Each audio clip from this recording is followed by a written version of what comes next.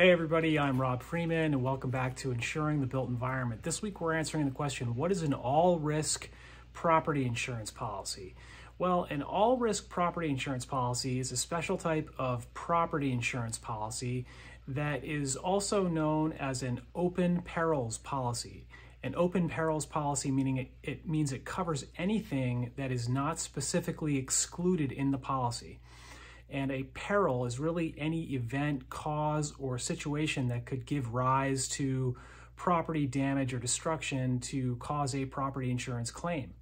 So an open perils policy will cover everything unless it's specifically excluded.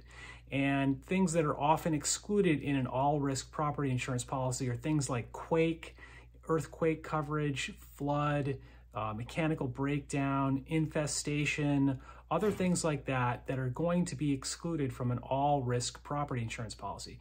So remember, when you hear the term or you read the term all risk, it's not actually everything that's covered under the policy. Specifically, it's going to have absolutely some exclusions in there.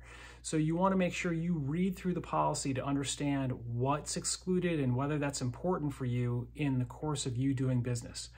Now, an all-risk property insurance policy, as I mentioned, is called open perils, and this is in contrast to a named perils insurance policy. A named perils policy is one that includes only the perils that are listed in the policy itself.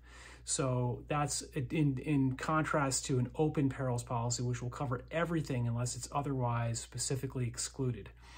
Also, an all-risk property insurance policy may also be called a special form or even a comprehensive form.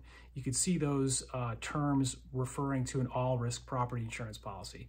But anyway, that's really it in a nutshell. An all-risk property insurance policy is a special policy that only excludes what is specifically excluded in the policy itself, and it doesn't necessarily cover everything. As a matter of fact, it will definitely include some things that are excluded, or will have some exclusions in there.